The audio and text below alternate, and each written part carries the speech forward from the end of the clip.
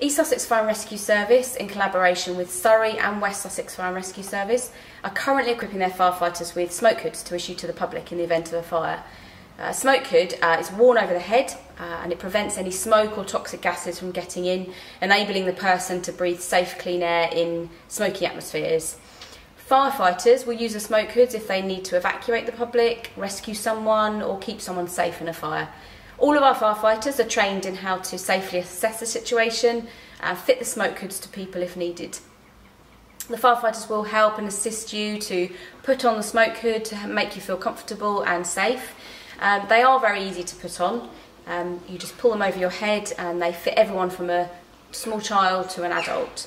If you want to fit it yourself, you can, and they will assist you. You put it on the head and tighten the straps.